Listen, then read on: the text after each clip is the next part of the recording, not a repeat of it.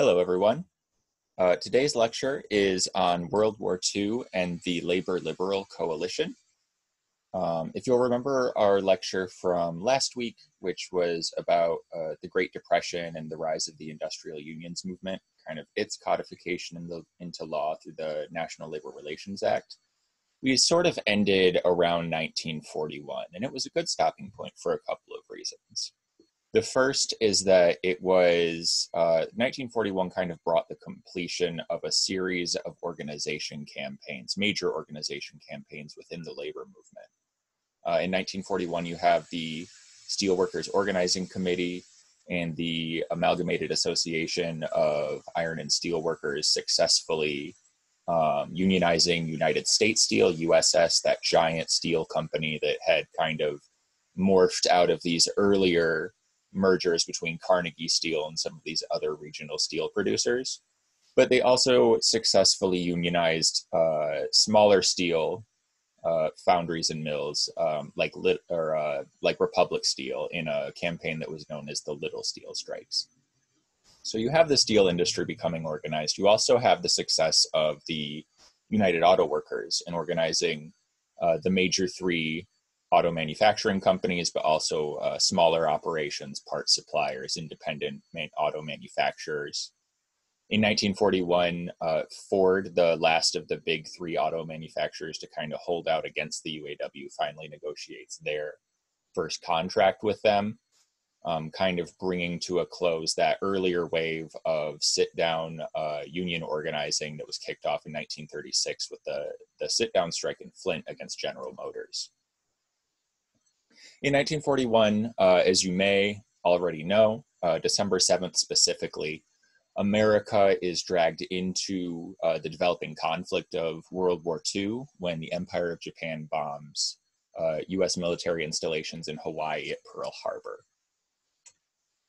So there's a huge kind of shift in the day-to-day lives of a lot of American workers beginning at the end of 1941. But there's also a wider global shift in terms of economic output, trade, obviously. If one half of the world is at war with another half, that kind of limits the flow of goods and services. And that impacts the trajectory of not only the America's standing in the world. America comes out of World War II as one of the two preeminent superpowers, the other being the Soviet Union. So it definitely alters the trajectory of America's place in the world, but also its economy and, by extent of that, the lives of American workers. So per the usual, I'm going to offer a couple of reading recommendations. The first is it's a little bit older. It's about 17 years old now. Nelson Lichtenstein has a book called Labor's War at Home, the CIO in World War II. CIO, if you recall, is this alternative labor federation to the American Federation of Labor that really emphasizes industrial union organizing, organizing an entire industry instead of differentiating workers along class lines and lines of craft, things that kind of broke up the working class into this notion of the labor aristocracy that we had discussed earlier this semester. The CIO, the Congress of Industrial Organizations, wants to do away with all that and focus more on solidarity across an entire industry as part of a wider effort to hearken this concept of industrial democracy, right? The idea that workers, capitalists, and government all have a say in how the economy is run.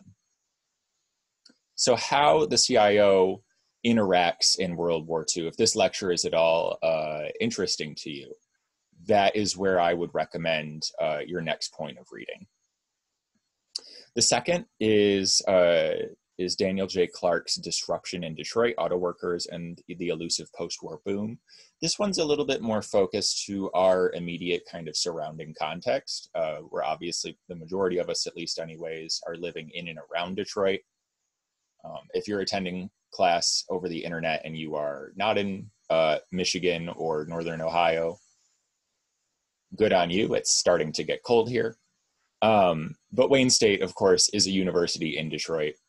And so this history is a little more focused on this geographic region. Specifically, Daniel Clark looks at these notions of the post-war economic order in the United States as being one of like bountiful plenty.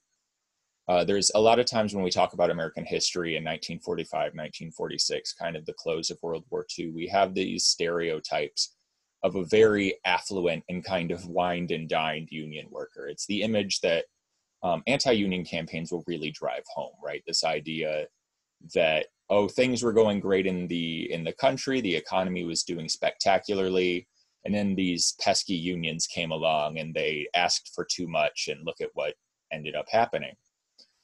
And what Daniel J. Clark actually finds is that the economy in Detroit after the war was anything but affluent. That's the elusive post-war boom, right? Auto workers routinely were underemployed. They had very few shifts, especially as factories were retooling for peacetime war production. And so stable employment was rare. And union efforts to make sure that auto workers had some sort of income security, they approached this through a number of different ways. They had a number of kind of reinforcing, but at the same time competing plans that would have helped auto workers at this time.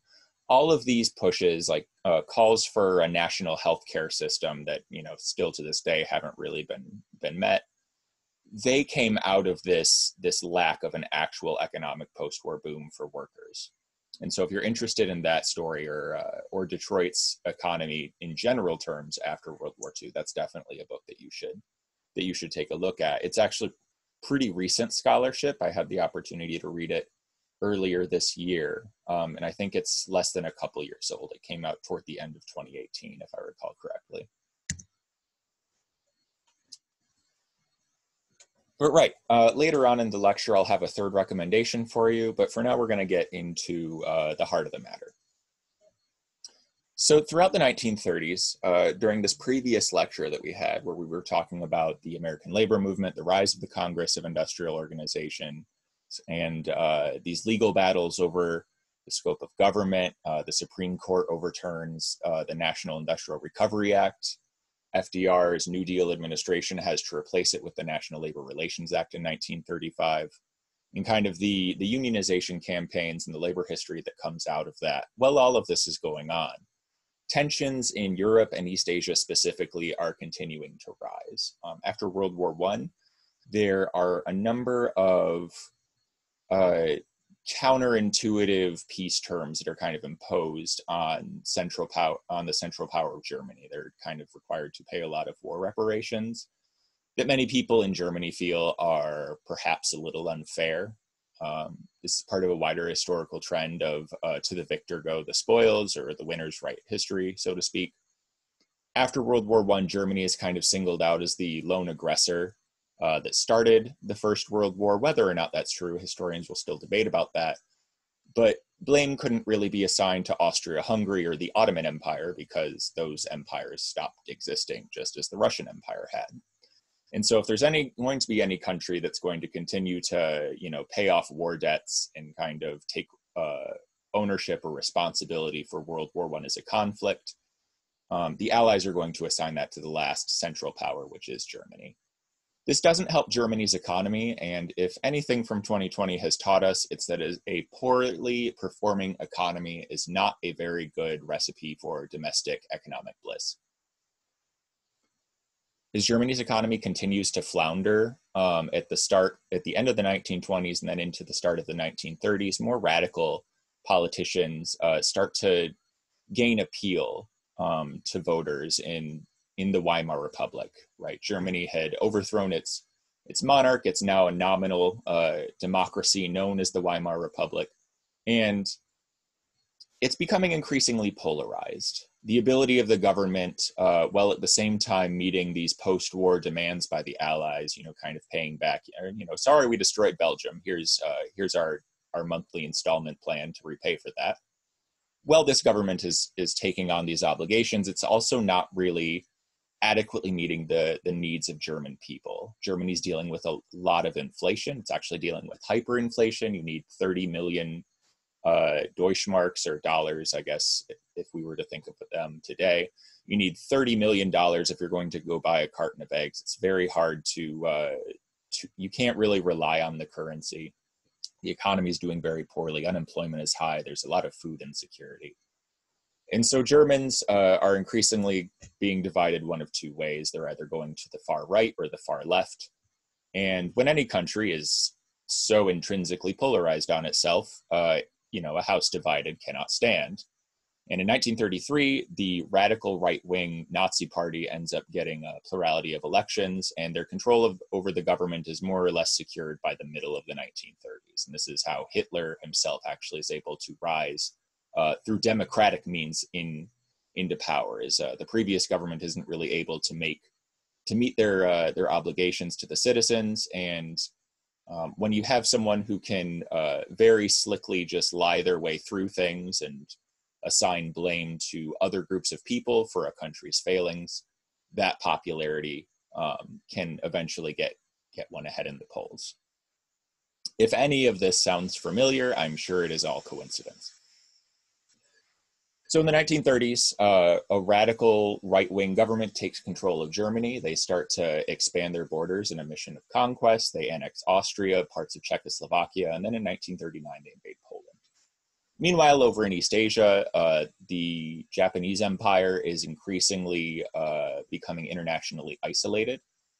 It is expanding its own influence throughout the Pacific as kind of an anti-European crusade. This isn't to say that they're trying to decolonize East Asia, but simply replace European colonists with Japanese colonists.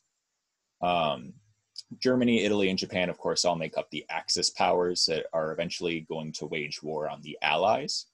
Prior to 1941, this does not include the United States. It's more specifically in two separate wars targeting England, France, and Poland, and over in East Asia, it's more or less between Japan and China. Now, even though the United States is officially neutral in the conflict, the US is preferring trade with the anti-fascist allies. The US is actually more or less banking on the success of the allies because the allied nations, for better or worse, share a lot of values with the United States that the Axis does not. Or at least they share values that the United States finds favorable and attributes that the United States might share with the Axis, it finds unfavorable. So the US is preferring trade with the anti-fascist allies. It definitely has a kind of invested interest in seeing the allies win. But throughout the 1940s, as the Axis starts to make further and further gains against these allied powers, leaders in the US government, people like Franklin Delano Roosevelt and these other New Deal Democrats look at the international situation and they realize that they're going to have to take a more proactive approach toward confronting the allies. A lot of politicians in the US are starting to see war with Germany and Japan and the other Axis states as an inevitability, but the majority of the public doesn't actually want this yet. So one of the ways that you can help an ally in a war without joining the war yourself, prior to the Japanese bombing of Pearl Harbor, I think some 90% of Americans wanted America to remain neutral in the war. If you can't sell a war to your public, the next best thing is to at least produce a lot of armaments and supplies for the allies who are doing the actual fighting. Now, there are plans within the US government to start building defense plants from scratch so that the US could start mass producing armaments like tanks or airplanes or jeeps, trucks, all of these sorts of mechanized equipment that Germany's been able to use very effectively in Europe. And Japan also has been able to use effectively in East Asia, to mass produce these sorts of tools for the Allies to use against the Axis. The problem, though, is that in order to build all of the roads, the power lines, the plumbing works, the actual infrastructure, like the factory buildings that are needed to start this mass productive process, a lot of estimates don't have the US turning out any kind of plane or truck or tank until well into 1942. Now, 1942 is kind of late, right? A lot of people don't believe that the Allies will actually be able to hold on that long. By the summer of 1940, for example, Germany has completely overrun both Poland and France. And in June of 1941, they start to invade the Soviet Union, and they take a lot of land in those first 6 months of the conflict. And it entirely looks like by the end of 1941 that the Axis might actually win World War II. So the clock is running out, and there's a lot of confusion as to how the US can better support the Allies without waiting the next 2 years while all of these factories are built. This actually leads labor leaders to approach the government and offer their own plan for supporting the Allied war effort.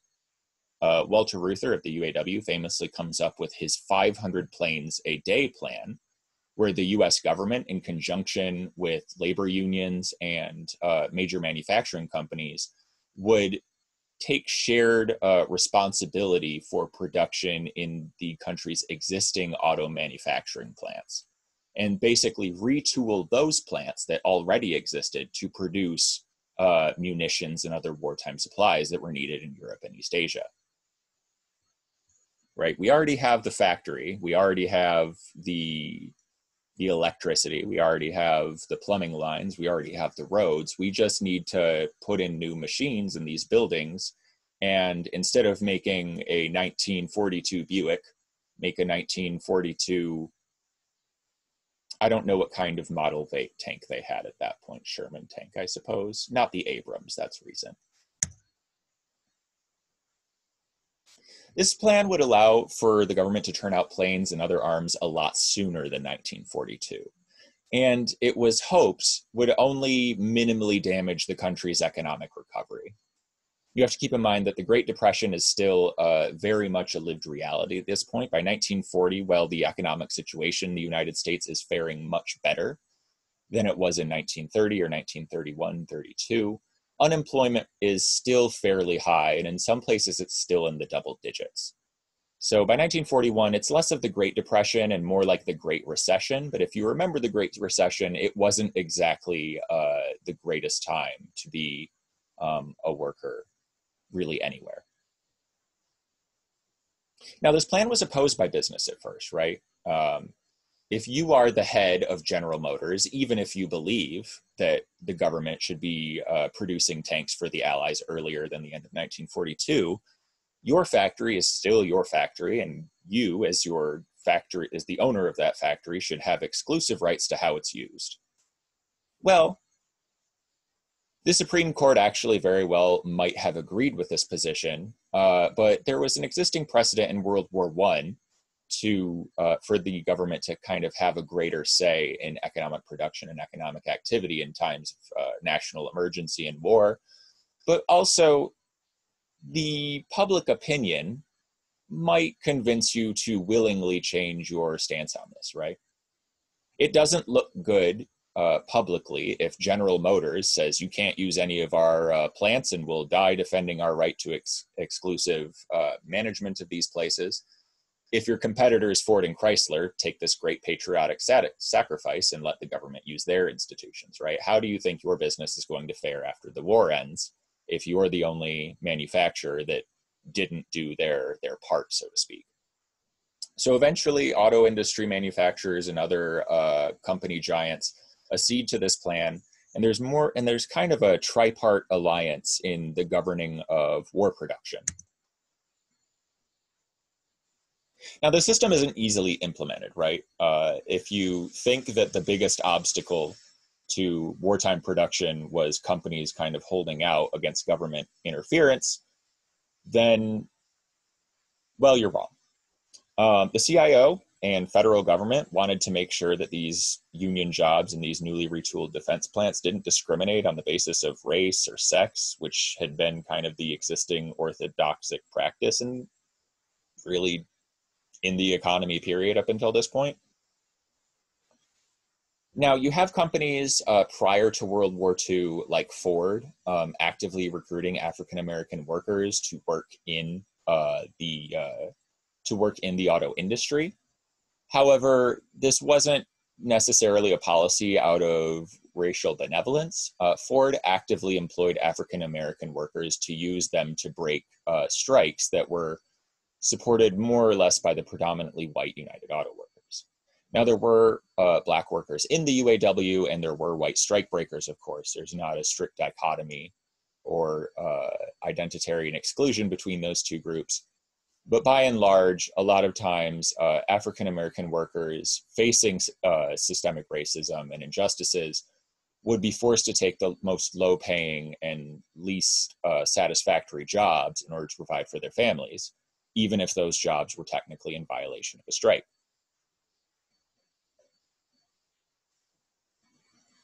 Inclusion of black workers into previously all-white shops prompts the emergence of what's known as hate strikes. Hate strikes are wildcat strikes that are launched in an effort to oppose racial integration at work or the integration of women to a previously all-male masculine sphere of work.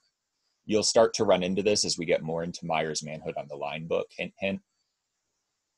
But these hate strikes contributed to a lot of tensions that increased in Detroit. And in 1943, either directly or only slightly indirectly contributed to the 1943 Detroit riots, where white Detroiters attacked and burned and did a lot of damage to black homes and businesses in the city, and also murdered a lot of African-American people themselves. So one aspect of the implementation of this program that affords black workers and women workers the same rights to become unionized workers at, in theory, every level of production of defensive ordnance, getting this policy enacted gets considerable pushback. If you know the Ann Arbor Ypsilanti area, there is still a famous manufacturing plant out there. During World War II, it was called the Willow Run Bomber Plant. And it's on kind of the east side of Ypsilanti. If on the west side of Ypsilanti is Ann Arbor, on the east side of Ypsilanti, you have this Willow Run Bomber Plant. And back when this plant was being retooled, there were plans to actually build a third city out there that would be called Victory City or Victory Town. Plans for that eventually fall through because local governments cannot reach an agreement with the UAW, the CIO, and the federal government to allow for integrated housing in this new hypothetical third city. So that's just one example of how persistent racism and systemic racism in society have kind of prevented progress, not only in terms of labor organizing and of workers' rights, but also of us having extra cities with cool names in the state of Michigan.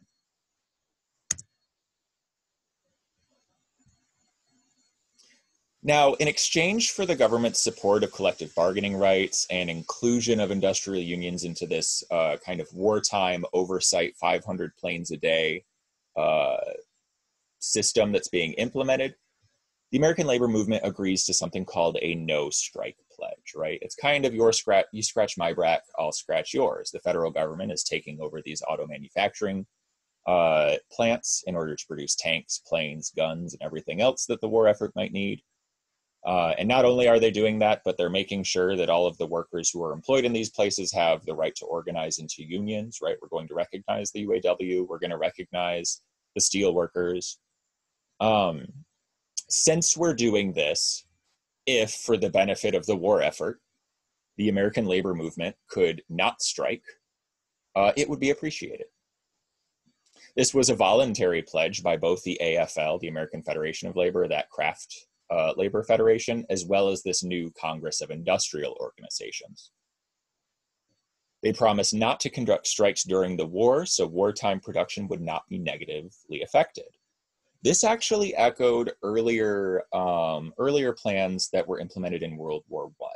If you recall from our kind of emergence of the labor union movement, when we talked about World War I, there was a similar system of price controls where the government kind of set standards. They kind of monitored labor disputes and complaints against unfair practices by employers and corporations.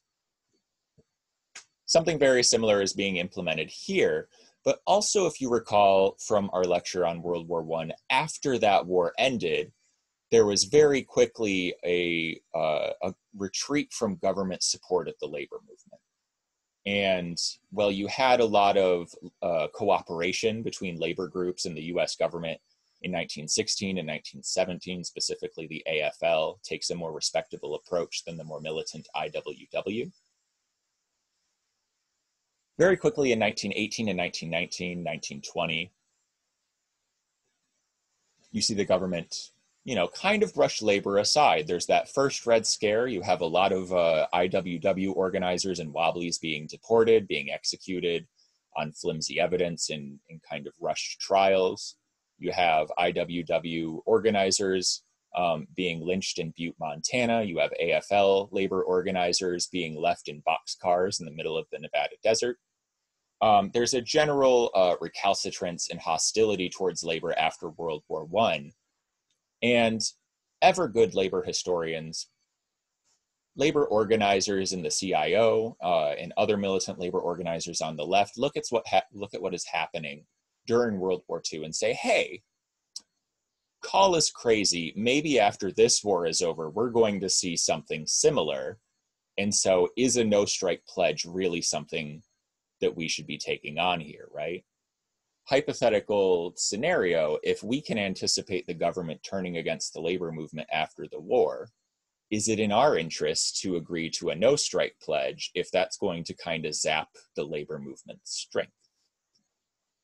This is a question that's going to come up and up again and again in Lichtenstein's Labor's War at Home, CIO and World War II book, if you're interested in those questions.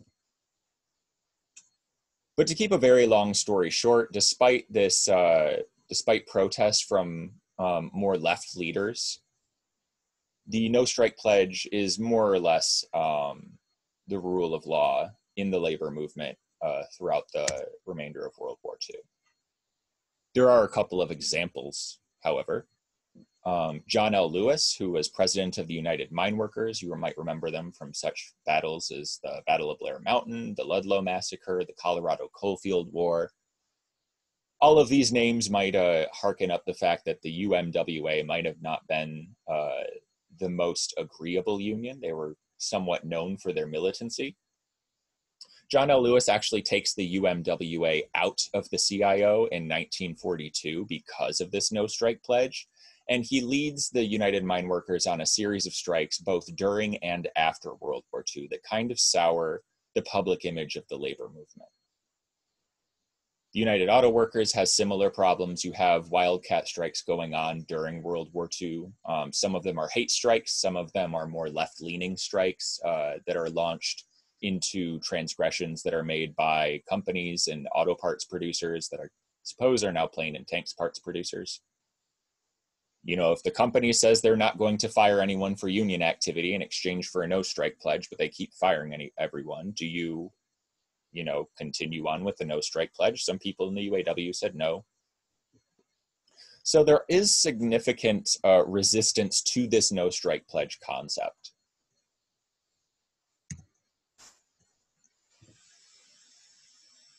But let's go ahead and talk about labor after the war.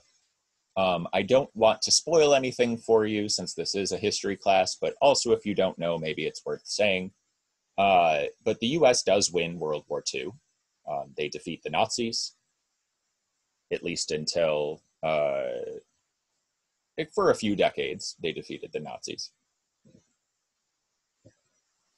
After World War II, this kind of international alliance between the Allies starts to fall apart, though, and you have the onset of the Cold War. The Soviet Union, which from June 1941 to August of 1945 had been more or less a staunch ally. There had been some disagreements on specific war plans, but they had been part of this grand alliance, this United Nations, as it would eventually be called.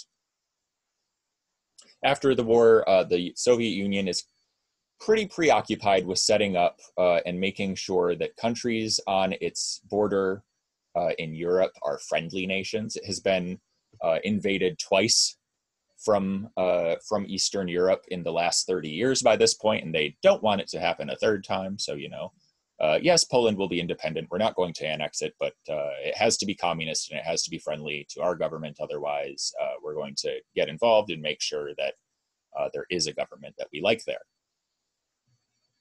This is a trend that's sometimes referred to as a satellite state. You know, if you think about these larger empires like the Soviet Union or the United States being like planets, then the things that are orbiting them are their satellites, right? The Bulgarian People's Republic or the People's Republic of Romania or the Hungarian People's Republic, all of these satellites kind of orbit the Soviet Union. In a similar capacity with the United States, its satellites have substantially more agency and leeway and freedom to act in their own interests than their counterparts on the other side of the Iron Curtain. But South Korea, Japan, Western Europe are still very much dependent on a defensive, being covered by the United States' defensive umbrella.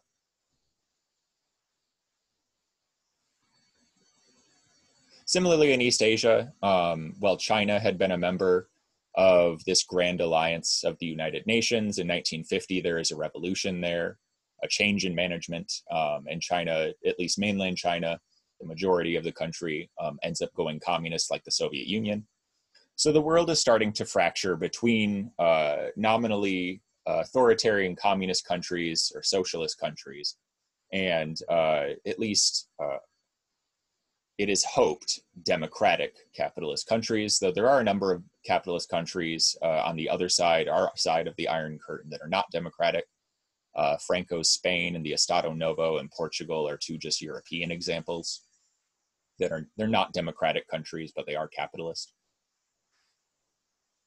Now, as we get closer to the end of the Cold War, the breakup of this alliance becomes increasingly apparent to folks in government. And by 1944, Franklin Delano Roosevelt is running for his fourth term as president. It's unprecedented. There has never been a four-term president or even a three-term president before or after. It had kind of been, the idea that you would only ever serve 2 terms as a president was the standard practice after George Washington refused to run for a third time. He was the first president, and if it was good enough for George, it's good enough for the rest of us. The exigencies of the Great Depression and World War II kind of break that practice, though, and FDR is president for a little bit longer. It's not until after World War II that the 2-term presidency is codified into the Constitution.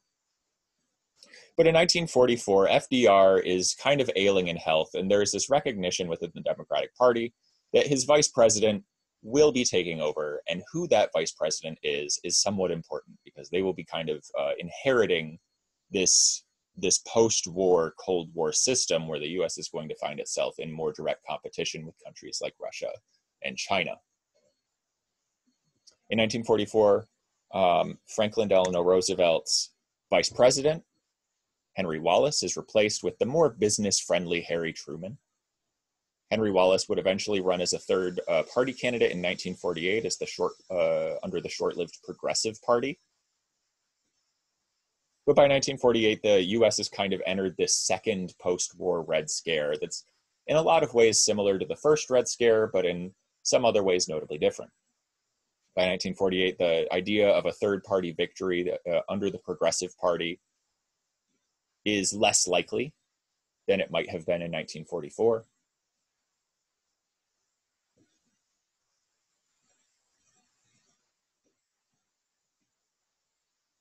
So you have this shakeup in the Democratic Party.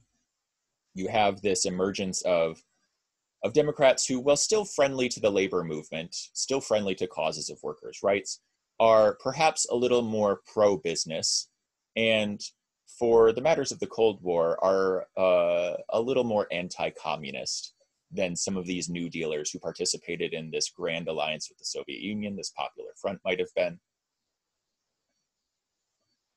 So you have a lot of organizations in the American labor movement, like Reuther's UAW, pushing for the peacetime normalization of these government price controls that had kind of come to dominate World War II, right? This idea of government and labor and industry kind of having a shared voice in economic production, this concept of industrial democracy that we had talked about. These unions start to advocate for these plans. People in the left of the Democratic Party view them as very real likelihoods. The UAW, the Progressive Party, and a lot of people on the left in the US at this time are making vocal demands for social reforms that include provisions for universal health care, rights to housing, rights to employment.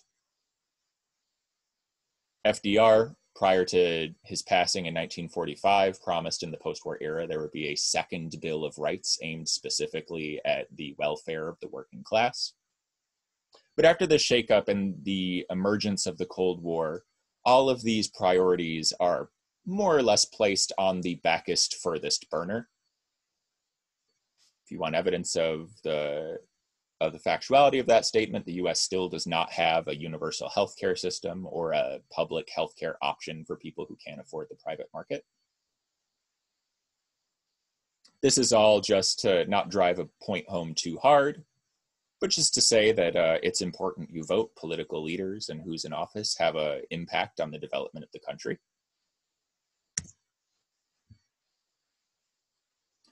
Now, these reforms have a lot of popular support, but a lot of conservative politicians, either in the Republican Party or in the Democratic Party or in a third party that's probably not the progressives, the Dixiecrats in 1948 have their own party that's staunchly racist and pro-segregation, pro-states' rights. These conservative politicians look at these reforms and they think that they're going to pave the way for socialism coming to the United States. Right. It's entirely possible that that communist tyranny and socialist overreach will come to the United States, but it won't be because Russia invades, especially because now we have an atomic bomb. But you know, if workers are duped in the polls, if they fall prey to these socialist promises in election season, maybe we'll vote in communistic tyranny through democratic means. This fear wasn't outside the realm of reality for them. Of course, a decade earlier, Hitler had been elected democratically, right? Czechoslovakia had an election where the communists were democratically given power, and they quickly became a Soviet satellite state in 1948. And so they wanted to make sure that those reforms didn't happen, even if they were popular. And making sure those reforms didn't happen meant rolling back existing New Deal programs, as well as protections for the American labor movement that they felt were too powerful or too threatening to national security. A lot of times we look at the Second Red Scare, right? This post-World War II period of return to normalcy, of undoing all of these progressive changes that had been kind of adopted out of necessity in the Great Depression and World War II. This Red Scare, a lot of people will associate with Wisconsin Senator Joseph McCarthy, who you see there smiling. Don't know what about, maybe it's that headline. A lot of people associate the Red Scare with McCarthy, like he just showed up one day and he made this famous speech in Wheeling, West Virginia in 1950 that he has 147 names of people in the State Department who are Communist Party members. By 1950, though, the Red Scare is already well underway. It's also worth pointing out that we never saw McCarthy's list. We don't know which names were on it. The number would also change. Sometimes it was 68 people in the State Department. Other times it was 419 people in the State Department who were members of the Communist Party. Personally, I don't think there was a list, but the intended effect still occurred. And that is that Americans started to become afraid of the labor movement, and the chance of some of these needed reforms taking place began to dwindle. Now again, if we look back to World War I and the post-war shakeup with the American labor movement that happened there, we're going to find some similarities here. I had a teacher in high school, a history teacher. She taught me something that I thought was remarkably insightful, and that is that a lot of times people will tell you history repeats itself. It doesn't, because if it repeated itself, we'd be able to see bad things coming a lot sooner than we do, and we'd be able to react to them. No, history echoes. There are similarities, but it's not a blanket repetition. And one of the things that's echoing here is that as government has started to loosen its control of wartime industries, as it has at the end of World War I, after World War II, a lot of these industries come out and realize, hey, we're overpaying workers and we're employing too many people and we're not being efficient enough in our systems of production.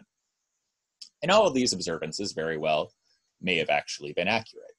The government policy during World War II to make sure that wartime production was going along well was to overemploy people so that the line never had to stop moving despite any sorts of personal or workplace issues that occurred at different plants. Ford's River Rouge factory system complex down in Dearborn at one point had 100,000 workers employed there. Because of cutbacks and automation today, that number might be closer to 5,000. But there were a lot of people. These companies were paying for a lot of workers, and some cutbacks did need to be made. Unions, of course, did not want those cutbacks to happen. Just as from a company's perspective, they needed to kind of rein in spending to accommodate for a peacetime economy. From the union's perspective, you know, just because you're retooling for peacetime production does not mean that you have to cut wages or lay off people unnecessarily if you can afford to keep people employed. The difference between that demand and supply side economics of what really generates economic activity. Is it amount of dollars in circulation? Is it how much money a company has? Or is it how much average people can buy the products you're producing? Two different perspectives and two different solutions to an issue. Regardless of these perspectives, though, as wages start to fall and people start to be laid off for this peacetime reconversion in the economy, unions react with strikes. Starting in 1945 and lasting until 1947, there was a massive post-war strike wave where both AFL and CIO unions sought to retain their wage increases and benefits that had been afforded to them during World War II. Even before the end of the war, you have over 10,000 film crew workers going on strike, 43,000 oil workers in October of 1945, and almost 250,000 auto workers in November of that year. If you thought those three strikes would be it, you would be wrong. In 1946, other unions inspired by walkout sit-downs and post-war labor strikes, they themselves take up the challenge of confronting these post-war austerity cutbacks. You have nearly 200,000 electrical workers in January, joined by almost 100,000 meat packers. 750,000 steel workers also in January. By April of that year, they're joined by about 1/3 coal miners, undoubtedly represented by the United Mine Workers of America and John L. Lewis. 250,000 railroad engineers and trainmen nationwide in May. And then later on in December of 1946, you have yet more miners, rail workers, and steel workers, specifically in the Pittsburgh region, kind of the epicenter of US steel production, in December. There are a number of other strikes that included auxiliary workers. General strikes broke out in parts of Pennsylvania, Connecticut, New York, and perhaps most famously in Oakland, California. The Oakland General Strike, of course, is the subject of Loomis's chapter in 10 Strikes on the post-war labor order.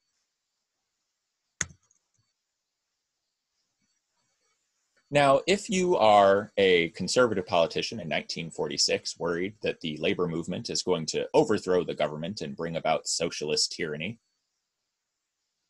the Great Strike Wave probably does not assuage your fears. You're not made less anxious in the start of 1947 after living through 1946 if you're a conservative politician or a businessman. In 1947, in response to the post-war labor unrest, the newly conservative House of Representatives, which had been voted in 1946, they take on a majority in the House of Representatives and the Senate. They pass something known as the Labor Management Relations Act of 1947. It's better known as the Taft-Hartley Act, or if you're a particularly militant unionist, the Taft-Hartley Slave Labor Act. call it slave labor not because the workers are literally enchained in the system of chattel slavery, but it's a reference to that wage slavery system that we talked about earlier on in the semester, right? The idea that, well, technically you're free to go, but if you don't work, you're not going to be able to afford food or shelter. Taft-Hartley was incredibly controversial and was opposed by a lot of Americans, including this pro-business Harry Truman, who had muscled out Henry Wallace as FDR's VP in 1944. Even Truman, who was an anti-communist, who took the United States into the Korean War to prevent the North Korean army from invading the South, he did not like the bill, and he tried to veto it. Conservatives, however, gained enough support because of all of the wartime chaos, animosities, and fears about the labor movement potentially being tied to socialists. There were, of course, socialists in the labor movement, but whether or not they had control of the labor movement is debatable. Representatives in Congress during this period of the Red Scare overrode Truman's veto. And Taft-Hartley is actually still active. It's an active law. It still governs labor relations today. So what does Taft-Hartley do specifically, right? Why was it so controversial? Well, in order to rein in what conservative politicians saw as the labor movement's growing socialist New Deal liberalism power, Taft-Hartley Act specifically makes so that strikes could only be legal when they were approved by the union. It makes wildcat strikes illegal if there is a strike and the union has not signed off on it, or if the union is engaging in a strike outside of its regular contract bargaining period. Companies or the government can file an injunction against them. We, of course, know what an injunction is because the labor movement has been dealing with them for quite some time now, going all the way back to Pullman, right? Strikes could only be legal if they addressed work-related issues. To us today, that might seem like an obvious, well, yeah, what else are you going to strike about? But back at the time, a lot of workers would engage in something called sympathy strikes. A company is discriminating against workers, and my company does a lot of business with them. I am going to walk out and refuse working with my company in solidarity and sympathy with these other oppressed workers in the hopes that my company is going to stop doing business with that aggrieving other company that's discriminating against workers. That is a sympathy strike. That is a solidarity strike. And the Taft-Hartley Labor Relations Bill of 1947 makes those illegal. It also makes union boycotts and mass picketing tactics illegal, right? If you call a boycott as an organization, you are interfering with interstate commerce. If you are a union and you have so many people on the picket lines that scab laborers or strike break laborers can't get into work at a given area, you are preventing commerce. If you recall the brief lecture that we had about the homestead strike, one of the tactics the workers were using before the strike collapsed was mass picketing, right? If there's so many people outside the Homestead steel mill, Carnegie can't get strike breakers into the actual plant. It's the next best thing to a sit down. And actually, as it were, mass picketing tactics include sit downs, and those are not legal. That's why you don't see sit down strikes today, or if you do, they're usually cleared out pretty quick by the police. The union shop, or the closed shop, was heavily restricted and phased out. The closed shop was this concept where a labor union and an employer would agree that they would only hire individuals who agreed to join the union. Essentially, it made sure that a unionization rate at a shop was 100%. Every worker was a member. Taft-Hartley started to do away with the system to create what is known as the open shop, so that you didn't have to join the union if you didn't want to. It also permitted the passage of right-to-work laws, which start to spread throughout the South specifically, but other areas of the country as well. Taft-Hartley required leaders of unions to sign non-communist affidavits, basically pledging that they were not socialists, communists, anarchists, or in any sort of organization that was trying to overthrow the government and install a leftist organization. If you were a Klansman or a neo-Nazi, that was probably all right, but you could not be a communist and in the labor movement. The list, of course, is a little bit longer than this, but these are the major points that you should probably know. So what does Taft-Hartley do? What happens as a result of Taft-Hartley being passed, of it passing over a presidential veto, and then of the president, the executive branch, and later legislative branches not being able to overturn Taft-Hartley, right? Taft-Hartley is still, for better or worse, the governing legal framework that we enjoy today. Well, let's look at the South and civil rights. We did just mention, of course, that right-to-work laws started to pass first throughout the South. More recently, they made it to formerly Union strongholds like Wisconsin and Michigan. If you remember how we talked about industrial unionism's organizing approach, they tend to avoid notions of the labor aristocracy, right? You get better returns if everyone is in the labor movement than if you really just focus on a couple of identity markers that a worker might have, right? Some of these could be craft skill, or they could be race-based, or they could be a worker's sex. We're not going to really divide along these lines, at least in theory, right? Practice is always different in theory. But industrial unions then would probably be supportive of racial equality and civil rights. If you're supportive of racial equality and civil rights, that means that it is much harder, and if your members are too, of course, that makes it much harder for a company to divide workers along lines of race and break up collective action. It's hard for you as an employer to convince your white employee to return to work, even while their black coworker is out on strike, if the white employee and the black employee hate each other. If they like each other, they're not going to do that, and it's going to be harder to break that strike. This being said, calls for civil rights and racial justice were treated as incredibly suspect by the FBI and other intelligence systems that the US government had either enlarged or created during World War II. During the Great Depression, for example, the Communist Party of the United States was a vocal supporter of the civil rights movement before the post-war civil rights movement of the 1950s started to take real shape. One of the platforms of the Communist Party was active self-determination for America, what was known as the Black Belt. Right, communists in the 1920s and 1930s looked at the situation in the United States. This is, of course, before the most of the Great Migration, where African-American workers started to move to the industrial Northeast. The majority of African-Americans lived in the South. They made up the majority of demographic communities there. And communists said, hey, maybe they should be able to determine whether or not they're going to remain in the United States. They have self-determination, right? They are a nation within a nation, and they should have their own right to self-government. Of course, if you have a political movement within a country calling for a portion of that country to have rights to independence, that can be seen as undermining national security somewhat.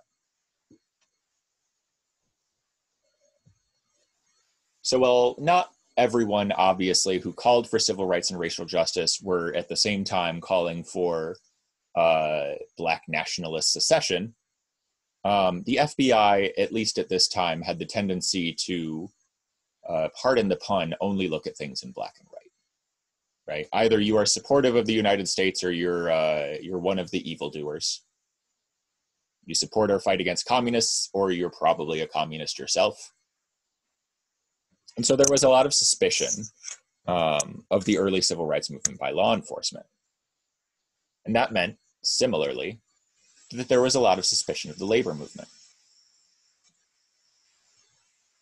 Allowing individual states to pass right-to-work laws limited the effectiveness of the American labor movement's efforts to organize workers in the South, where workers were more formally divided along lines of race. This could either be by de jure or de facto segregation. De jure and de facto are basically just two Latin phrases, meaning either in practice or officially, right? De jure is like of the judicial system, like this is a law, and de facto is just like, hey, it's just a fact. Segregation can take a number of different forms. America today has prided itself on getting rid of segregation, but has only really in some situations gotten rid of de jure segregation, right? It's illegal to have whites only drinking fountains, but that doesn't mean de facto segregation doesn't exist, right? Sundown towns did not suddenly stop existing because of the Civil Rights Act. They persist to today. Disparities in housing and healthcare and education and any other major system in the country still experiences de facto racial disparities and segregation, even if it's not codified into law.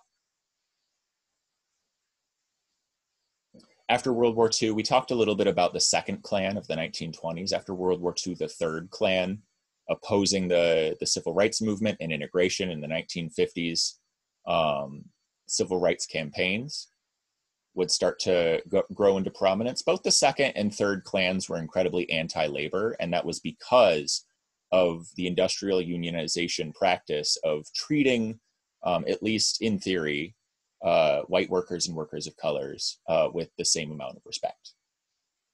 Again, whether or not an industrial union would treat white and black workers the same, they probably didn't. But the ideology of racial equality was very off-putting to people who did not believe in racial equality.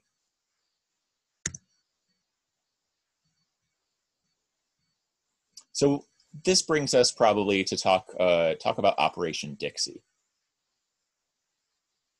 It's the biggest political campaign you've probably never heard of.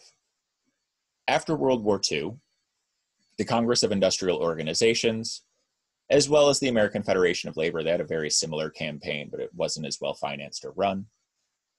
The Congress of Industrial Organization put out a lot of money to send union organizers and union staffers to 12 southern states throughout the South, the end of World War II, basically to shore up the gains of the labor movement that had been made over the last decade.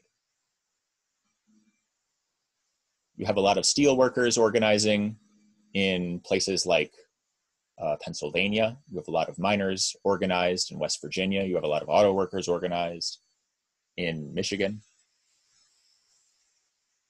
Other industries elsewhere, different organizations. The International Ladies Garment Workers Union in places like New York City is an example, or you have the International Longshoremen's Union in California, or also on the Eastern Seaboard.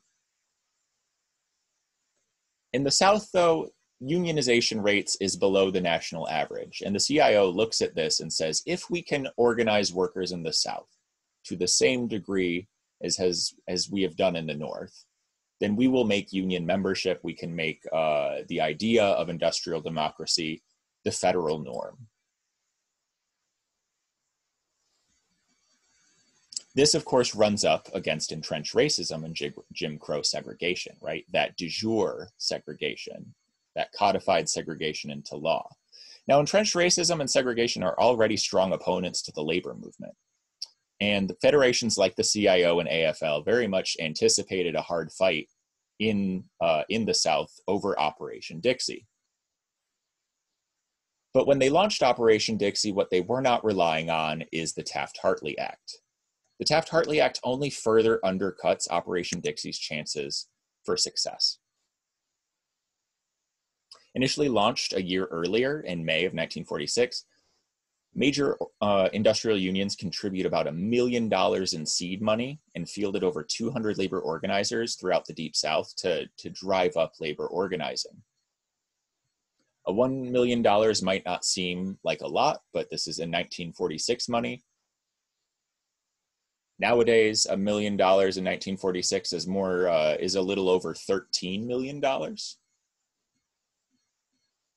If that still doesn't seem like a lot, in 2016, which was obviously an election year, the American Federation of Labor and Congress of Industrial Organizations, the big labor group today, shelled out $12 million the entire year for all of its left progressive causes, right?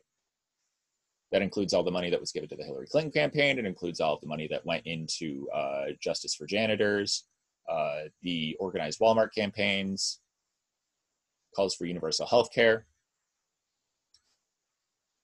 More money was spent in Operation Dixie in 1946 than was spent by the labor movement on political lobbying in its entirety 60 years later. So Operation Dixie was a huge operation.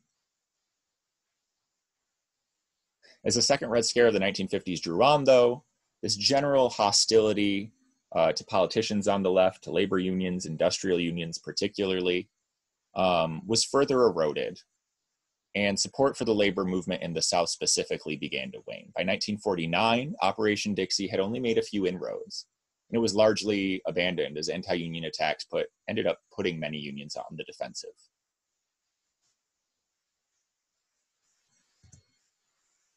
So Operation Dixie is not a success.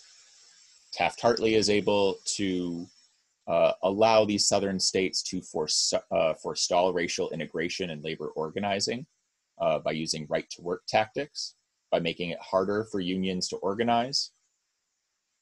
And, good old-fashioned Jim Crow racism certainly had a hand in that. So Taft-Hartley was not good for civil rights. I think it might be fair to say. Of course, there's always there's room open to debate and interpretation if you see it a different way. I'd love to hear that in class discussion. But for now, I'll leave that point there. Well, how about sex and gender equality? Taft-Hartley obviously could not have affected sex and gender equality, right? Well, another aspect of the labor movement that made many post-war Americans wary was its developing attitudes towards women's labor and women's rights.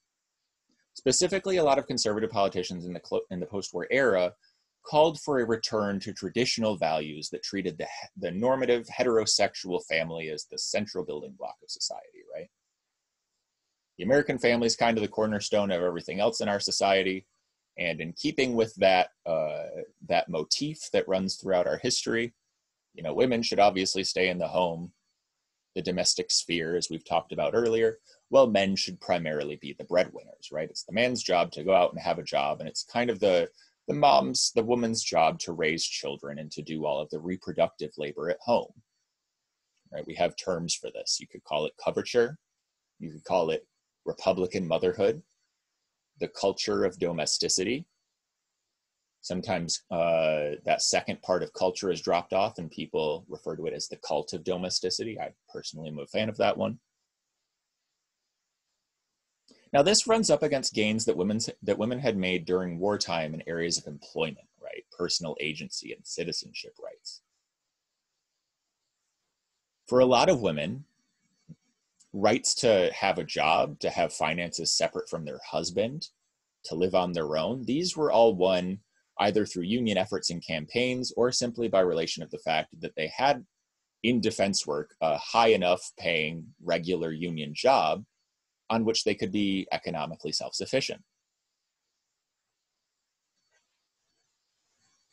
The labor movement's tacit support of feminist principles as a wider part of industrial organizing really only served to earn it further opponents going into the post-war Red Scare.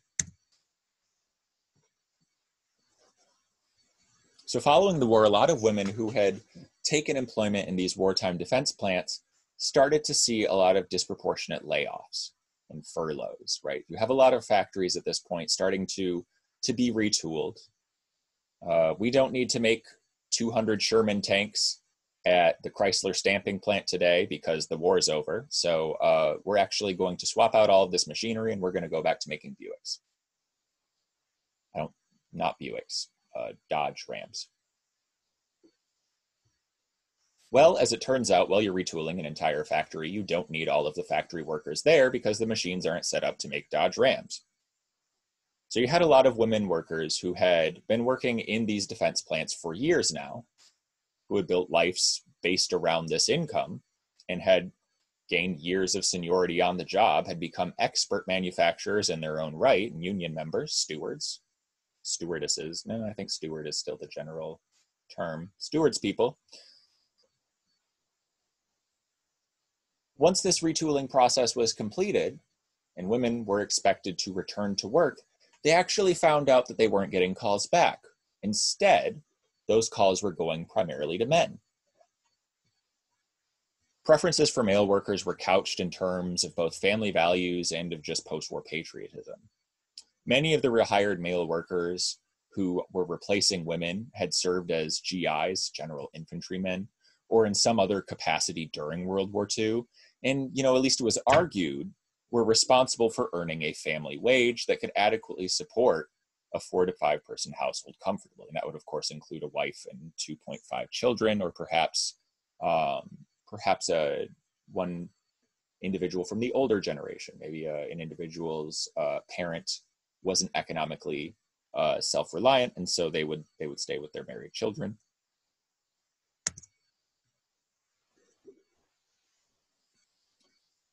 So despite the fact that for several years at this point, oftentimes for much longer, women had continued to live independent lives separate from husbands or men, even if they themselves had to take care of their children, mind you, they were suddenly faced with discrimination in employment when men were coming back from the war, right? George here only worked in the auto body department for 2 years before he went off to fight in the Pacific. And Dolores took his place and has worked here for 5 years. However, because George fought in the war, we're going to prioritize him, right? Those 5 years he was off on campaign, we're just going to count as him working for us. So he actually has 7 years of seniority. Sorry, Dolores, you're just not going to stay on the job. Some historians look back on this and they understand the preferential treatment for male employees as a modern, again, de facto extension of this system of coverture. Right. In lived reality, women, just as men, could be responsible for their family's collective income, but there is this prevailing ideology that women are subservient to men, or that men are kind of stewards over women in their lives. They're not full citizens. And so it is more commiserate for a man to have a job than a woman.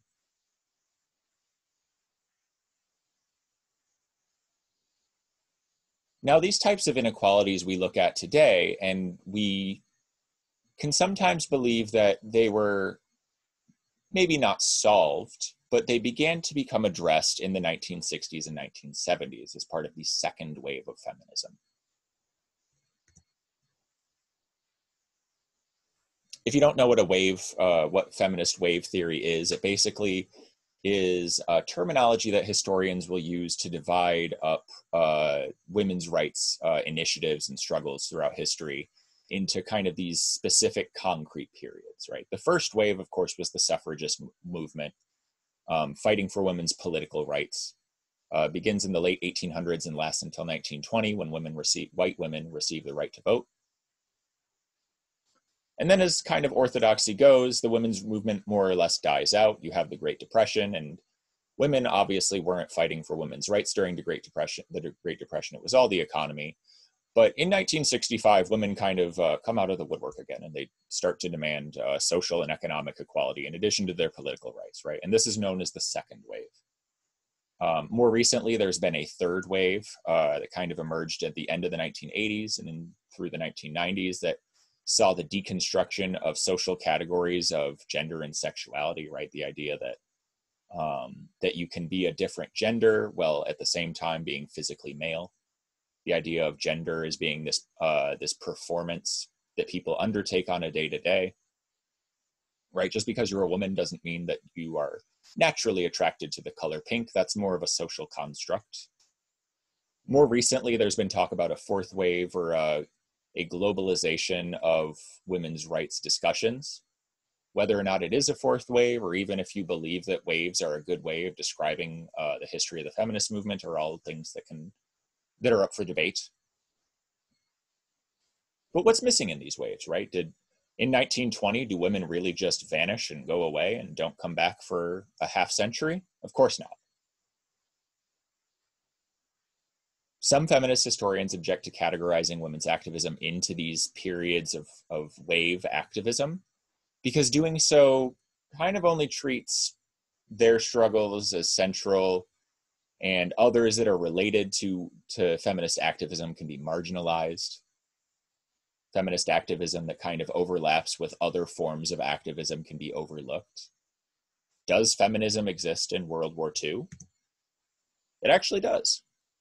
In between this first and this second wave, you actually have in the labor movement the existence of a wide-ranging battleground throughout the 1930s and 40s and 50s, where women actively contested these socially imposed gender roles, right? These traditions that argued that women had to be domestic caretakers and like these sources of homespun cottage happiness. Then a man would come home and there'd be a chicken in the pot and a pipe ready to go for him, a tobacco pipe, of course. And that he would read the newspaper in his galoshes while his wife served him dinner. Very stereotypical Leave It to Beaver-esque type of mindset. As it turns out, women didn't just accede to that willingly. Women defense workers actively argued that reproductive labor should be shared by husband and wife as an equal partnership, and that women in financial affairs, in political decisions and social decisions, and on the workplace in unions should have just as much of an equal voice as men. In Detroit, in the UAW, for example, Emily Hawes became a defense worker at the start of the war in 1941, 1942, early 1942, I believe. She signs up to do defense work. She ends up building planes. And in her experiences in the labor movement, she writes a couple of books titled, two of them are titled Why Women Cry and Hurry Up, Please, It's Time. And in books like these, women defense workers and feminist activists challenged what Hawes describes as, quote, the Hitlerian routine of children, kitchen, church. Many American women were kind of told through cultural reinforcement, through social pressure, through peer pressure, through education, were told that really the only career option available to them was to be housewives. A career, it would be possible as perhaps maybe as a teacher or a garment worker, but only if they didn't want to have children and they wanted to live as spinsters, right? Reproductive labor was the responsibility of women. Women needed to primarily care for the children. And women defense workers looked at the situation. They said, actually, no, that sounds like you're denying me of my rights as a citizen, as a human being. So I'm not going to really just be okay with this. Now, these writings didn't lead to some sort of feminist revolution, as a lot of people who authored and read them had hoped. But they did inspire later thinkers who would substantially alter sex and gender relations in the United States. Betty Friedan read Hawes's work and critiqued that she hoped that it would, quote, quote, inspire a revolution that would come from the nation's kitchens. Now, if you don't know who Betty Friedan is, she, in the mid-1960s, wrote her own book titled The Feminine Mystique. And the feminine mystique is oftentimes credited with starting the second wave of the feminist movement. But the feminine mystique, even if you do believe in wave theory, didn't come out of nowhere and was, in fact, based on earlier sources of inspiration. These earlier sources of inspiration, women's historians and labor historians will sometimes refer to as the lost wave of the feminist movement. Or specifically, they'll refer to this 1930s, 1940s period of feminist activism as labor feminism. This actually brings us to our third book recommendation. If you're interested in this lost wave of feminism, the labor feminist movement, I would strongly recommend Nancy Gaven's Feminism in the Labor Movement, Women and the United Auto Workers from 1935 to 1975. It's a little older than some of these other recommendations that I alluded to earlier on in the lecture, but it's also one of these sources of historical scholarship that just really stands up to time, and stands on its own merits, and has not needed substantial qualifications to keep it up to date as a source of historical scholarship. It's a pretty authoritative work, at least on women in the United Auto Workers for this 40-year period. But it also has wider implications, of course, for women and feminist experiences in the labor movement as a whole.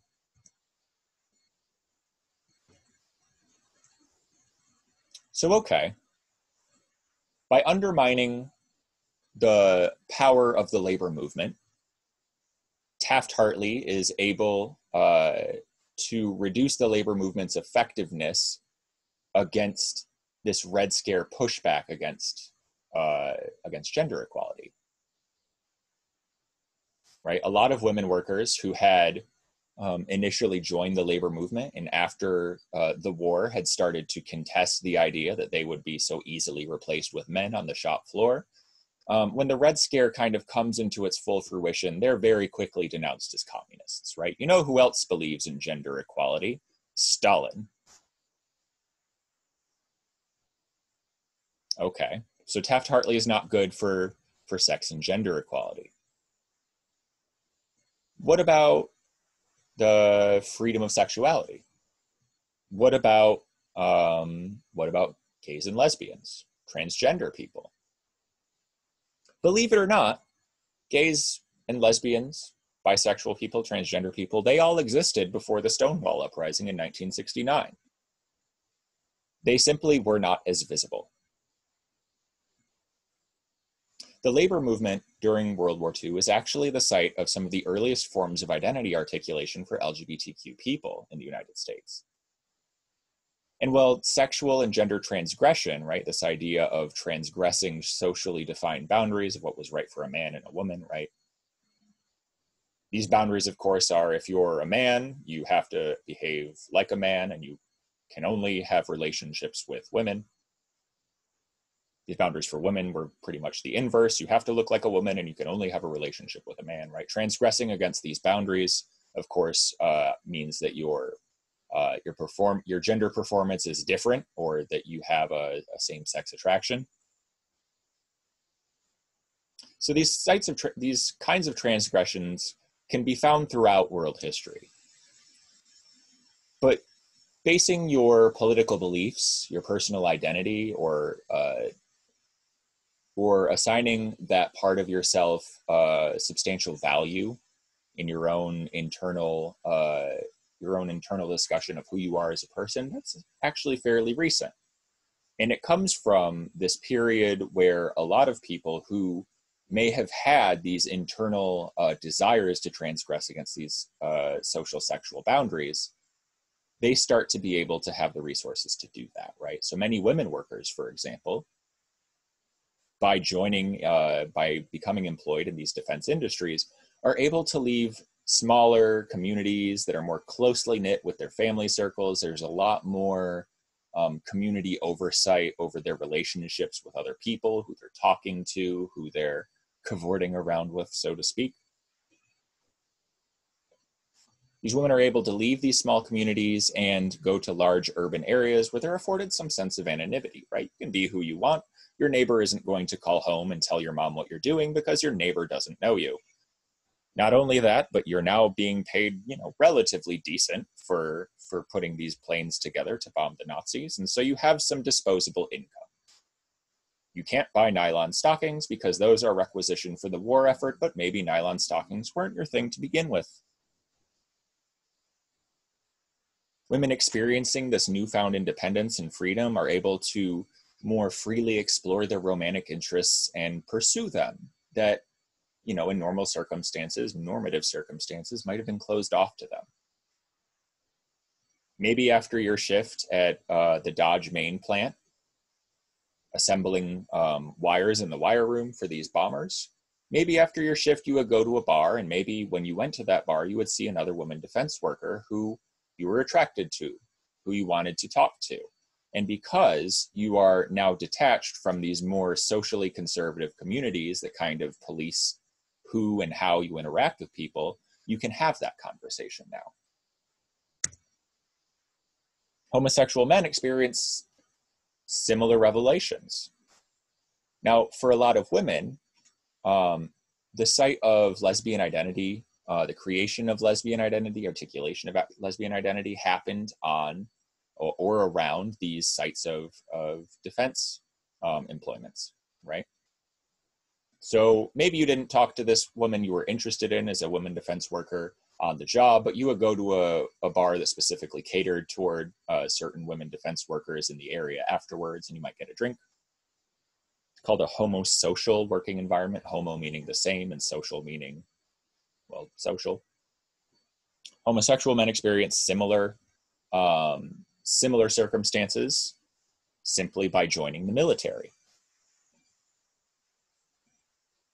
You're fighting in the military, you're interested in other men, and as it turns out, when you have a lot of men together and they are on one boat going to one island and they're on this boat for a long time, you're going to be able to talk to other men. And it is entirely possible that throughout this process, you are going to meet other men who also like men, and you can kind of bond and talk and discuss those feelings that you have. Whereas before, again, if you're in one of these small non-urban communities, there's going to be a lot of social oversight to monitor who you talk to and how. Prominent LGBTQ historians actually refer to World War II because of this trend as a nationwide coming out moment. So even though gays and lesbians aren't burning cop cars in New York City and Stonewall in 1969 at this time, that doesn't necessarily mean that gays and lesbians and bisexual and transgender people aren't starting to come out themselves. That's all well and good, you might say, but what does this have to do with the labor movement? Well, as it turns out, this idea of working class solidarity and trying to get workers to cooperate together regardless of their racial background or their sex could just as well actually extend to sexuality, right? One union, the Marine Cooks and Stewards Union, is a very good example. They followed a very strict solidaristic policy that was expressed as no race baiting, no red baiting, and no queen baiting, to refer to the union's official policy against dividing membership along lines of identity, right? No race baiting basically means, hey, respect your union brothers and sisters. If they're black or white, they're still in the same union and we're doing the same job, and you should treat each other with respect regardless. No red baiting was actually in reference to political ideology, right? We're all workers here. We're all in the same union. You might disagree that William believes in communism, but that's William's right as an American, right? He has a First Amendment right to believe in the things that he believes. And so it's not in your interests as a part of this union to try and get him fired, get him thrown out of the union, even if you don't like that side of his politics. Queen baiting followed a very similar strand. It's a term that we don't really hear a lot of today, but you will sometimes hear no race baiting and no red baiting. Queen baiting referred to dividing working class solidarity along heterosexist lines or homophobic lines, right? Just because you don't like the fact that Tim over there is into other men doesn't mean that he's less of a worker, and it doesn't mean that he deserves less respect than you do. Now, terms like homophobia and homosexual weren't actually widespread at the time, and there were a number of different terms that were used to refer to queer people or gender and sexual minorities at the time. And so queen baiting is just one term to refer to resisting what we today would understand as homophobia, right? That discrimination against people who are different from you because of their sexual orientation, or in some circumstances, gender identity.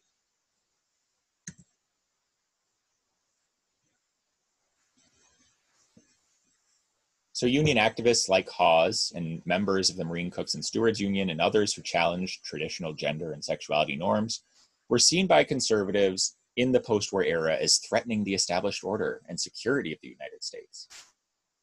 Right? Labor feminists were decried as communists, as we have said before, right? Stalin believes in gender equality. You're trying to drive men out of good family wage jobs because of your crazy socialist ideas of gender equality. And it's undermining the traditional values of the United States. Clearly, you're a communist. Elizabeth Hawes, the fashion designer turned defense worker in 1942, who I told you about, in 1953 was brought up in front of the Senate. She was decried as a communist.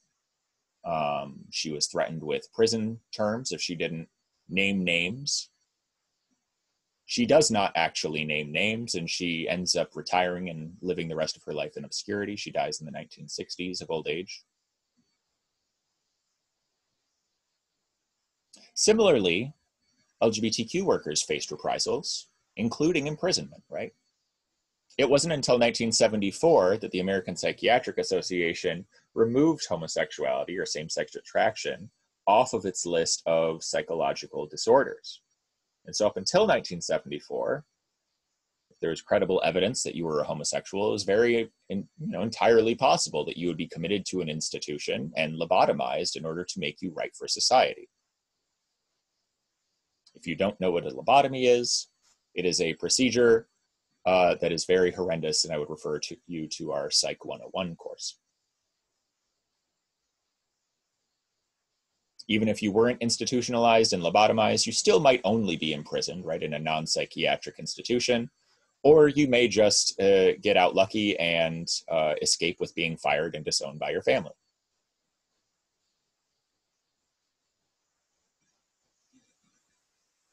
Now, a much deeper and more widespread suppression of feminists and LGBTQ workers and activists occurred at the same time as the Second Red Scare, and it's known as the Lavender Scare. A lot of times, historians will talk about the Second Red Scare. They'll talk about McCarthyism specifically, and they'll cite the hundreds of workers who lost their jobs, a lot of film workers and actors in Hollywood, radio personalities like Orson Welles, people who were blacklisted because of their supposed political beliefs, hundreds of them. Lives ruined, incomes lost, families torn apart. The Lavender Scare had the same effect on thousands to upwards of tens of thousands of feminists, lesbians, gays, bisexuals, transgender people, and queer people. So what did Taft-Hartley's effect have on sex and gender equality? Well, as part of the wider Second Red Scare, it suppressed campaigns for women's equality for decades, and it drove many homosexuals into the closet where they would remain, sometimes until the 70s, other times they would never come out at all. So, Taft-Hartley was probably, again, we can perhaps suggest, though there is still there's room for open debate, we can suggest that Taft-Hartley might not have been great for civil rights. We can also suggest that Taft-Hartley probably wasn't great for gender equality or the rights of LGBTQ people.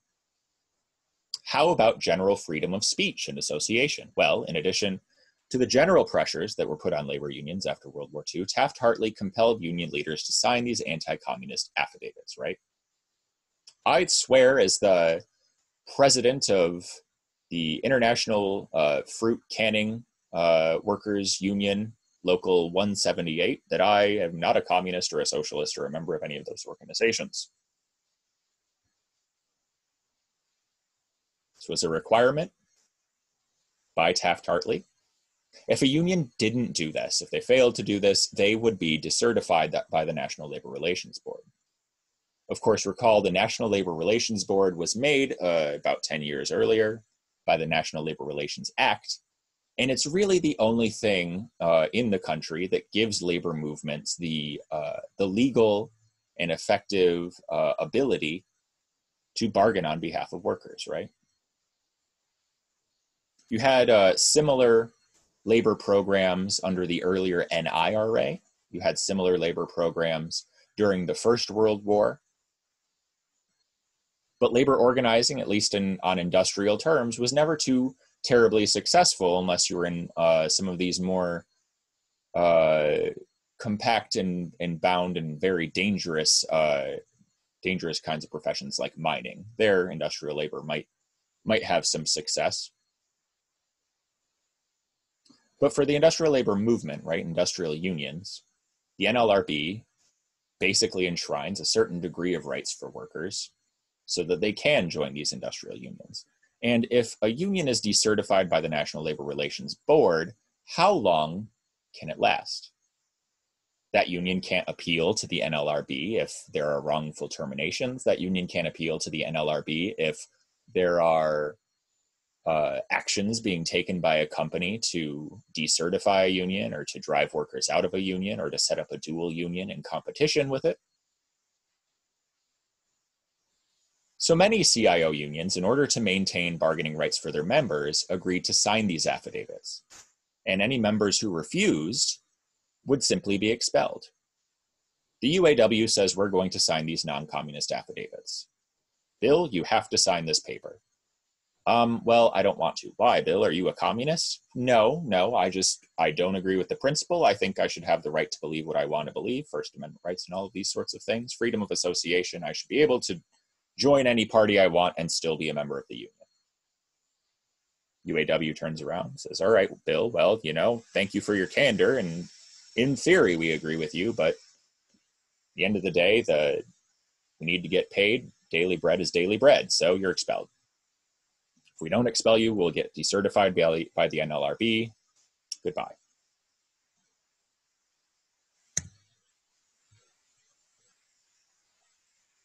Now, this could be a contentious position to take, right? Unions that don't sign these affidavits might face reprisal, but at the same time, when you compel your members to sign these affidavits, aren't you infringing on their freedom of speech, on their freedom of association? Some of these unions that refuse to sign affidavits ultimately do face decertification. The Marine Cooks and Stewards Union, that progressive no red, no race, and no queen baiting union that we discussed just a short time ago, is one example. As it turns out, that no red baiting policy of worker solidarity doesn't really line up with anti-communist affidavits that well. And after the Marine Cooks and Stewards refuse to sign these affidavits, they're expelled from the Congress of Industrial Organizations. The CIO says, all right, well, you're out. A new, more conservative union is set up.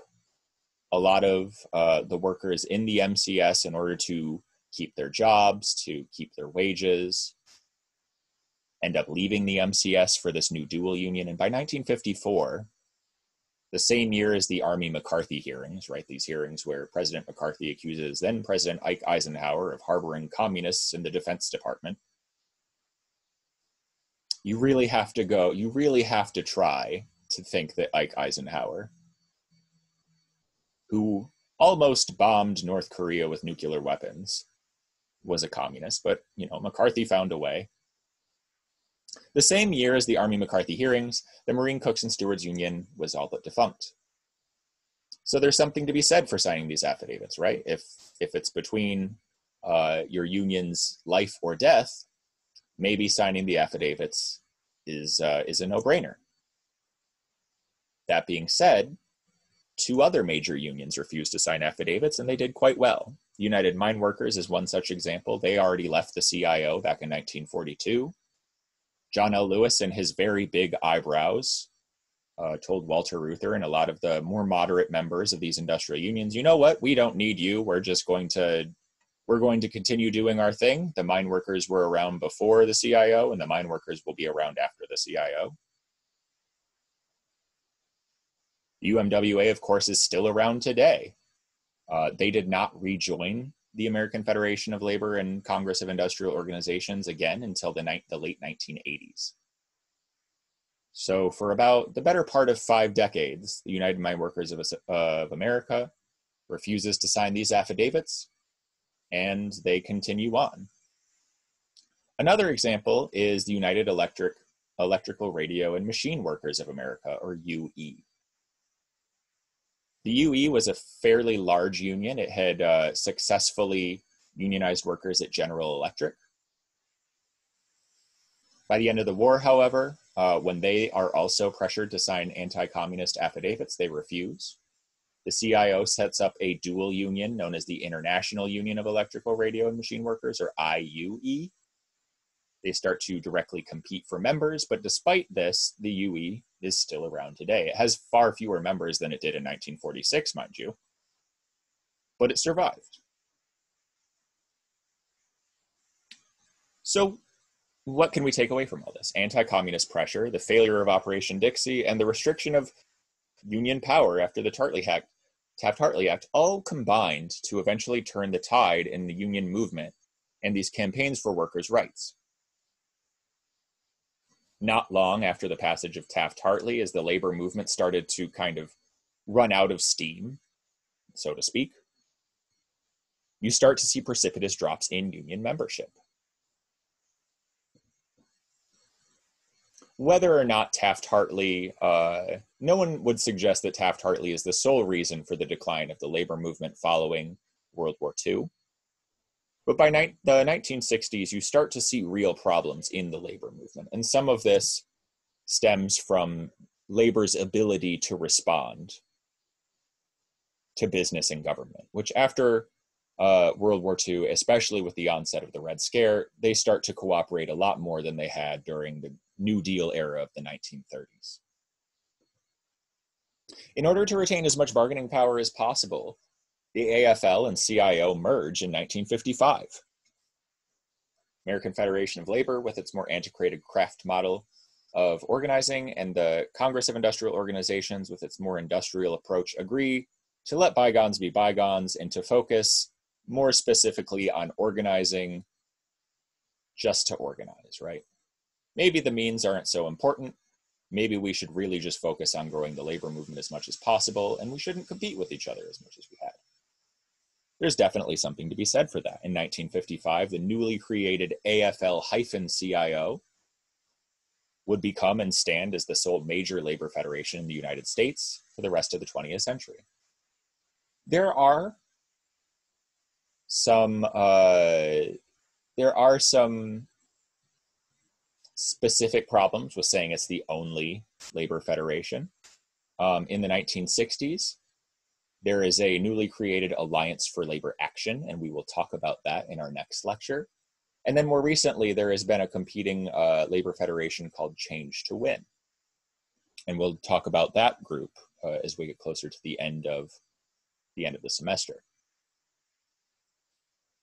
Well, this post-war unification of the two federations made for a uniquely powerful labor organization, one that probably helps the labor movement retain a lot of the political power that it could have lost had there not been cooperation between these two organizations. It also means that a lot of the problems that are inherent in the original AFL that the CIO left because they wanted to, correct or not, basically not repeat those same mistakes, those problems aren't really ever rectified to the extent that a lot of unionists who left the AFL believed needed to be done. We will talk about those specific problems in our next semester when we talk about rebellion within the labor movement in a time period that is sometimes known as the long 1970s. But let's recap for today. 500 planes a day was a plan devised by the United Auto Workers for the cooperation of labor unions, government, and manufacturing corporations that enabled greater wartime production and the production of supplies that were needed by the Allies. Hate strikes were a response to this, partially at least, this 500 planes a day plan. A hate strike was a wildcat strike explicitly launched in defense of discriminatory or exclusionary policies, usually pertaining to race or sex. Specifically, hate strikes opposed shop floor integration. If we're going to build 500 planes a day, we need a bunch of workers, and that includes white and black workers, and why can't they work alongside one another? Well, hate strikers had some reasons. The no strike pledge was a controversial promise by the labor movement to not strike during World War II. Viewed by many as a patriotic sacrifice, but the pledge drew ires from some of the labor movement's more militant and active organizers because they argued that companies weren't holding up their end of the bargain, and if they weren't, why should labor? Operation Dixie was the massive post-war effort by the American labor movement, specifically the CIO, but also to a lesser extent the AFL, to extend unionization to the American South, where labor's power was notably diminished. Despite considerable resources and commitment, Operation Dixie largely failed because of Jim Crow segregation, Red Scare fear tactics, and the passage of the Taft-Hartley Slave Labor Bill in 1947. The long-form name of that is the Labor Management Relations Act of 1947, and if you forgot what that was, it was a law enacted in 1947 after the post-war strike wave that amended workers' rights protected under the Wagner Act and substantially reduced the power of the American labor movement.